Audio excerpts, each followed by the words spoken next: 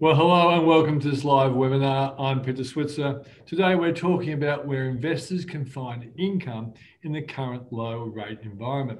To talk about what this actually means, I'm joined by Ying and Cheng of Coolabah Capital. Coolabah is a leading active credit manager who manages over $5 billion worth of assets on behalf of their institutional and retail investors. Also on the line is Tom Hickey from Contango Asset Management to answer any specific question you might have on the Switzer Higher Yield Fund. Thank you both for joining us. Now, before we go any further, I would just say that this is a live and interactive webinar, so please submit any questions that you have and we'll aim to get them answered for you by the end of the session. You can enter a question by clicking the Q&A button at the bottom of your screen. If you'd like someone from the team to give you a call after the session, please also let us know via the Q&A section and we will be in touch. I'm excited to say that Coolabah has recently been appointed as the manager of the Switzer Higher Yield Fund, which has relaunched as a quoted vehicle and is currently traded on the Chi-X exchange. Now, quoted vehicle basically means you can get it on the stock market and it's kind of like an ETF. So let's start with some key questions with you, Ying Yi. Before we go into the new fund itself, Ying Yi, can you just tell us what you guys think is going to be the outlook for the Aussie economy in 2021? Look, firstly, thanks for having me on, Peter. And yeah, I mean, we're quite bullish on growth. We've seen, a ton of fiscal stimulus and monetary stimulus continues to be rolled out. So as you would know, the RBA cut rates down to 0.1% over the course of last year. They also announced QE. So in November, they announced that they would be buying $100 billion of Commonwealth and state government bonds. And in February, before the current QE program ends, they announced a second round of QE starting after April. So, and our view is that they'll continue rolling out this QE because they really need to meet these inflation and employment objectives. Meanwhile, you can see that, GDP is picking back up as well. And as the economy sort of normalized, particularly with, the vaccine rollout, but also just because Australia's had COVID-19 under control, we'll see that economic activity really pick up and, people start spending again. I think people listening to us, have heard plenty about QE or quantitative easing. Just in a nutshell, Ying Yi, what does quantitative easing mean? What is the Reserve Bank doing? And what's its impact, particularly on interest rates? Because that's my next question. Yeah, so look, the RBA has been forced to do QE or quantitative easing because they've taken rates to what they consider to be the terminal cash rate, which is 0.1%. So while offshore central banks have moved to negative rates, the RBA or the Reserve Bank of Australia has been quite adamant about not moving to negative rates, which kind of leaves them out of, other policy options. What they can do, though, is they can actually purchase, securities in the market. What sort of securities or assets? Well, we've seen offshore, there's been a plethora of, different types of securities, but the most obvious one would be to buy government bonds. Why government bonds? Well, firstly, with the private sector a bit impaired, so business spending is not necessarily sort of increasing, businesses aren't embarking on massive CapEx plans at the moment, right? There's still a bit of uncertainty left. It's kind of the role of the government, therefore, to be boosting the economy. However, they need to find that money from somewhere. And in order to do so, they need to issue more debt. And so the RBA is, indirectly supporting that government debt that needs to be issued because they become a very large marginal buyer of this government debt or these government bonds. And when they buy those bonds, basically, it means money is left in the economy and that really helps the economy, and it also keeps interest rates down. Well, it keeps interest rates down, but it keeps the cost of borrowing down for the government, right? Which is incredibly important. There's no point, for the government who has to issue, at very high rates of debt because they're being forced to, right? If you have the central bank supporting them and being that large buyer, that keeps the cost of borrowing down, and it keeps, yes, those expectations around interest rates anchored as well. Let's go to interest rates. What's Coolabah's outlook for interest rates and asset prices in the year ahead? Well, I mean, look, we actually think, we think that the RBA definitely isn't in any sort of a hurry to hike rates. They've currently still got yield curve control, which means that they're keeping rates out from 0 to 3 years around 0.1%. So yield curve control, they have been buying bonds out to the 3-year mark, trying to keep that cost of borrowing down. And that's really, again, to drive expectations around the fact that rates will be low for longer. So we ascribe to the view. That's not to say, obviously, Pete and you and I, we've spoken about inflation in the future, but that's not something that is in the immediate sort of horizon. And in fact, we're of the view that they're going to announce QE3, before the QE2 program ends. Now, the QE2 program hasn't even started yet, but there's no reason why they wouldn't announce another 100 billion. And 100 billion is, a bit of an arbitrary sort of a number. We think that the RBA will be looking to sort of recalibrate that. So it could be even more. Yeah. And so in a sense, what the RBA is saying to the bond market, that's the private aspect of the bond market, is that don't mess with us. If you're trying to push rates up, we're going to take you on. Well, yeah, pretty much. They want to keep the cost of borrowing down. That's not to say, look, obviously there's been a lot of market forces pushing rates higher as people have been factoring in inflation. But, the RBA is not alone in trying to fight this, right? Other central banks are doing this as well. And we need to do the same. Yeah. So for our viewers, the implication then is that interest rates on bank deposits are really going to be low for a long time. That's right. So look, the RBA has, obviously lowered rates. Even the banks that have deposits with the RBA, these are called ES balances, they cut that rate to 0%. So even the banks earn 0% on deposits left with the RBA. So they want to encourage activity. They want to encourage people to go out and spend it.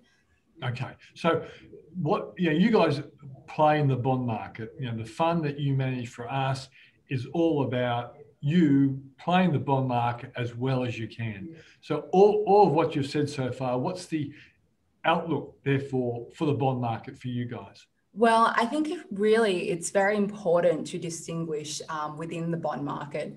So firstly, there are fixed rate bonds and there are floating rate bonds.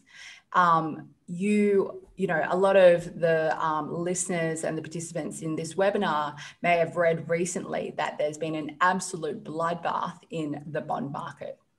And that has been true, but that's only the case for fixed rate bonds. So what this means is that, for example, when you buy a fixed rate bond, it's almost like fixing your mortgage or fixing your term deposit, for example. You might think, okay, if I fix my mortgage at, let's just say 2% out to 3 years, if rates rise, then you'll benefit because you fixed it at a low rate. But if rates fall, then you kind of lose out because you could have fixed it at a lower rate. But instead, you have to think about it as a bondholder, you're actually the lender now. So as rates move higher, you've actually missed out on lending to someone at a higher rate because you fixed it at a lower rate. And so all of the shenanigans that have been taking place in February with the bond market rout, that's really been around fixed rate bonds, because with all of the stimulus, and in particular, this has been led by the US as well. Obviously, US President Biden has announced, a mammoth stimulus package. Obviously, he needs to get all of this through the Senate, etc. However, all of the stimulus that's going in, whether it's fiscal policy, monetary policy globally, this is highly reflationary. This will create inflation down the track. So what we've seen is fixed rate bonds out to 10 years really being pushed, well, their yields have been pushed higher, and therefore the prices have gone down. So notwithstanding the fact that central banks have tried to keep, short end or short-term rates, so out to 3 years, very anchored, that long end has been pushed very higher. So if I give you an example, the 10-year Aussie government bond yield was about 0.7% last year. Yeah, crazy. In February, it got to 1.95%. It's currently around 1.7%. So that moved very aggressively. And by the way, not much has happened, but the market always moves ahead. And that's caused a lot of havoc for fixed rate portfolios or portfolios that have interest rate duration. That's a distinction. The portfolios that we run and the Switzer Higher Yield Fund is a zero interest rate duration portfolio. So there is no interest rate risk in that portfolio at all. So if interest rates move higher and yields move higher, then that actually benefits us because we're floating rate. The coupons that we're generating from the bonds actually move higher as rates move higher. If rates move lower, we don't get that tailwind though. So a lot of a popular fixed income benchmark for a lot of portfolios is the Bond Composite Bond Index. In February, that was down 3.6%. Okay. And that was the worst month that it had in 31 years. And I can tell you the Switzer High Yield portfolio in the month of February was actually up 0.29%. That's great. So, in a month where equities and fixed rate bonds were down. We're really roused on you if it was the other way around, Ying. Okay, well done. So, what do you think? I think you've covered a lot of it, but do you think there's anything else that someone needs to know, to understand, if you like, fixed income 101? Yeah, so on that note, I might just share my screen. Yeah. And I'm going to share with you this in particular. You guys can see this, Peter, as my mouse hovers over. I'm putting my glasses on to see what I'm... The Switzer Higher Yield Fund. Okay. Yeah. And you can see as I scroll down. No, there's something in the way. I think there it is. It's a nice looking little chart. Okay, great. Yep. So you can see this. Okay, cool. So, okay, a bit of a fixed income 101.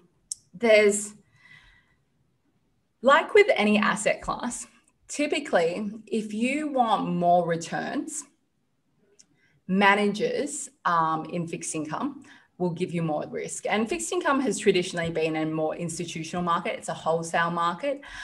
So there's minimum investment sizes. It's not like as if you could go on, into your brokerage account and then access and buy bonds like you would with equities. It's just not the case. Most of the securities that are traded, other than hybrids that are within the portfolio, within the Switzer Higher Yield portfolio, they're all traded OTC, over the counter. Now, just taking a step back, but as I said, as with any asset class, if you want more return, people generally chase more risk. And in fixed income, the typical ways to drive more return would be what we call these types of risks, these beta risks. And I'm already mentioned interest rate duration. Mm-hmm. So that's fixed rate risk. So to take on more fixed rate risk to drive more return, you can invest in longer dated fixed rate bonds. So, if you have a naturally upward sloping yield curve, you would know that a 15-year bond should pay you a higher rate of return than a 10-year bond, right? Yeah. Or we might see managers punting around on, where interest rates are going to be. So they might, what we call, go underweight or overweight duration, but they're just punting around on interest rate futures. The problem with that is that this is a very volatile market. And it's actually the largest source of volatility for fixed income portfolios. However, it's a way to drive more return. So as rates move lower, then, this will benefit. If rates move higher, this will sell off, which is what we saw last month in February. Yeah. The other way to drive more return would be to take on more credit risk. So investing in high yield bonds, which means more specifically sub-investment grade. So BB, B, CCC rated securities, or even unrated securities. Yeah, so what you're saying there is if government bonds are the safest and the best, if you move into, say, corporate bonds, they're not as safe. And if you go into more risky companies, well, they're even more riskier, and therefore they're sub-investment grade. Yeah, exactly. So, for example, Virgin was a BB plus rated airline. Yeah. Obviously, we know what happened with Virgin. So you're taking on more credit default risk in order to drive return. And very closely correlated with credit risk is illiquidity risk. So investing illiquid loans, illiquid corporate bonds, and other illiquid securities. The problem with this is that it conceals a lot of risk. So when you invest in an illiquid security, you might not know about anything going wrong until it actually blows up. So let me give you an example. This week, we've seen Greensill in the news. I don't know whether, Peter, you've seen this, but it was on the front page of the AFR yesterday, obviously, but it's been front and center. Yeah. So Greensill is a financier. They issue illiquid loan products, which are high returns, I guess. Yeah, high returns, but they're illiquid loans. And anyway, Credit Suisse had to freeze or gate $10 billion of its funds this week because these funds had invested in these Greensill loans. So, it's like we never heard about this, and then it blows up and we hear about it. So these are the building blocks that fixed income managers can use to drive more return. But again, they come with risk. However, what we're trying to do is very different. And so what Coolabah is trying to do, and also, within the Switzer Higher Yield Fund, is we're trying to drive returns not through any of these beta sort of risks. So we run a zero interest rate duration portfolio. So the Switzer Higher Yield Fund is a zero interest rate duration portfolio. It has a high average credit rating, typically of between BBB to A. It's currently A. And it has also daily liquidity in the sense that you can buy and sell this on an exchange even within the day, if you like. You could buy it in the morning, sell it in the afternoon, I suppose, if you wanted to do that. So it's highly liquid. And, at Coolabah, we drive returns through a different source. We drive returns through alpha, not beta. How do we find this alpha or this excess return? Well, we do it by finding capital gains. How do we find capital gains in our asset class? We do this by finding mispriced bonds. What is a mispriced bond? Well, it's a bond that is paying too much interest after you adjust for its risk factors. So let's just say, some of the risk factors, we're adjusting on average, for at least 20 to 30, but we're adjusting for risk factors, which could include, the credit rating of that bond, the liquidity of that bond, the term to maturity of that bond, Where does it sit in the capital structure, the liquidity? I'm sure I said the liquidity, the industry of the issuer. You know, is it a bank? Is it a supermarket? Is it an airline? And if that interest rate is higher than where we see fair value, i.e. it's mispriced, then as that traded interest rate then drops towards where our fair value or our predicted interest rate should be, so that yield then drops, then we get price appreciation in the bond because there's an inverse relationship between yield and price. Yeah. And then we're able to sell that bond after we get that price appreciation for a capital gain. So at Coolabah, we're much like your active equities manager, but in fixed income. And, you know, Pete, I haven't even mentioned this yet. This is why we're very different to a lot of our peers. So if I just zoom in one level, you'll see. And what's evident here is that we have a very large team. So Coolabah itself is actually running 5.7 billion in funds under management. Assets under management is about 8 billion. And obviously within our firm is the Switzer Higher Yield Fund. But it is the same team across all 27 portfolios that we're running. And you know, you can see that we have 26 full-time execs. We're actually in the process of hiring an additional 2 more execs. And we're continuously growing the team. A lot of our peers might have 2 or 3 portfolio managers or 1 or 2 analysts. At Coolabah, our investment team is made up of 5 portfolio managers and 13 analysts. And you can see, you know, we've got a data science team in addition to your more traditional credit research analysts. But the reason why we have such a large team, why we're running also 30 to 40 different quantitative valuation models and doing an intense amount of due diligence, is because in order to find these capital gains or alpha, you need a very large team to do that. So we're also typically trading at least 70 times a day and on average $150 million a day. Okay. So just before we go to some questions we've got here that have been sent in, so let me just sum up basically what the Switzer High Yield Fund is. So it can be accessed via the exchange using the ticker code SHYF.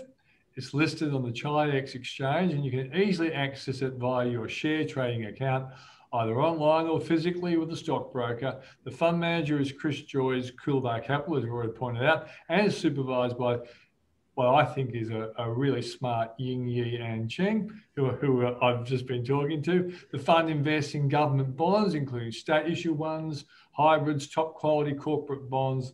The goal is to get returns of 1.5% to 3% over the RBA's cash rate, which is 0.1%. And the fund could do better or worse, but Coolabah has an above average return history. That's why I'm happy to work with the guys. The fund aims to provide investors with quarterly income, which is paid quarterly. And this is not a government guaranteed deposit, but currently term deposits are paying around 0.5% for locking up your money for a year. And because this is listed on the stock market, you can get in and out whenever you please, as Ying Yi pointed out. So let's go to the questions that we've got here.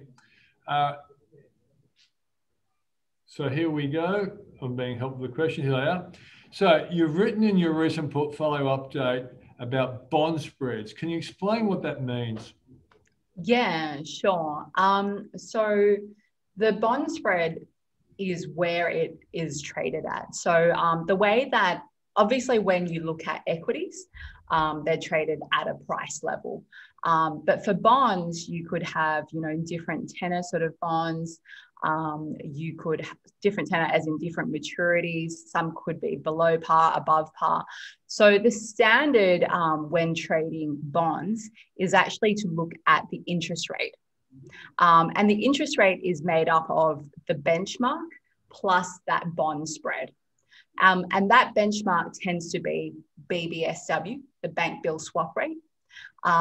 So, you know, senior bonds, subordinated bonds and hybrids trade at a credit spread or a bond spread over that BBSW. Okay, let's go to the next one. What are the risks of investing in a fund like this? Well, the risk of investing in, I mean, there's always risk to investing in anything other than cash, but I can tell you that, so for anything, under 250,000 within a bank deposit, that's government guaranteed. So that's as good as it gets. It's AAA. Even when you invest in government bonds that are AAA rated, by the way, those have market risk because they're traded. So they will have what we call mark-to-market volatility. So because all of the products, all of the assets that we're trading within this portfolio, other than obviously the cash that we hold, are traded securities, they have market risk attached to them. But as you can see, the average credit rating is quite high. It's investment grade. Currently, it's A. You have very little liquidity risk because the underlying securities that we're trading are super liquid. Obviously, these vary in terms of liquidity, but we're talking about a very liquid portfolio as well. And there's no interest rate duration risk, as I mentioned. So all I would say is that there is market risk and there's volatility in the market. But on the whole, we're talking about a very safe portfolio. Okay, just hang on a second. A question's come in here. How does that market risk, say, compare to something like an equities portfolio? That's a good question. Yeah, it's substantially lower volatility. So if you let's take good question. So let's take March. I'm just going to stop sharing the screen for a second, but let's just take March this year as an example. And I'm just going to pull up some numbers because I haven't pulled this off the top of don't know the numbers off the top of my head. I've never seen not know a number, but go on. Exactly. But let's say, so in the month of March, for example, equities were down anywhere between 20 to 30% in terms of drawdown. I believe that was probably one of the worst months since, for a while, since the GFC, really. If we look at equities, so the All Ords was down about 21% in March. Okay, and obviously we didn't have this. The Switzer Higher Yield Fund wasn't up and running at the time. But if I look at, some like a sort of a benchmark or a barometer for that, some of the other Coolabah strategies that we run were down 1.5% in the month of March. That's a big difference. Versus Aussie equities, so much lower volatility. And if you look at the volatility on equities, I mean, it depends on what sort of time period we're talking about, but we're typically talking about anywhere between 10% volatility or 20% volatility as a measure of risk. If you look at the portfolios, for the Switzer High Yield Fund, we're talking about volatility of around 1 to 1.5%. Yeah. So substantially, again, lower vol. But, the upside that you capture from equities is, you would presume to be higher than in, say, this product. This product shouldn't be compared with equities. It's just a different risk return profile at the end of the day. And by the way, equities are subordinated to all the debt holders. So when you invest in equities, you're at the bottom of the capital structure. Everyone else gets paid out before you do. So all the securities that the Switzer High Yield Fund invests in, including government bonds, so obviously, depends on, your view of whether, the Commonwealth government or the state governments will default on their debt. But if you take a look at the non-government holdings, which is mainly bank securities, well, bank senior bondholders, bank subordinated bondholders, and bank hybrid bondholders, well, I should say just bank hybrid security holders, all get paid out before, shareholders get anything. So just different risk. Yeah. And so the bottom line is this, that we all would love to be in 5% government guaranteed term deposits, but they don't exist anymore. So what we've tried to do is go up the risk curve, but try and keep it as safe as we can. Exactly. Great. Ying, thanks for joining us in the program. Thank you, Peter. Okay, so if you have any questions, please contact us by phone or email at invest@switzer.com.au. The phone number is 1300 052 054. And a reminder, please read the PDS carefully before investing. Thanks for joining us.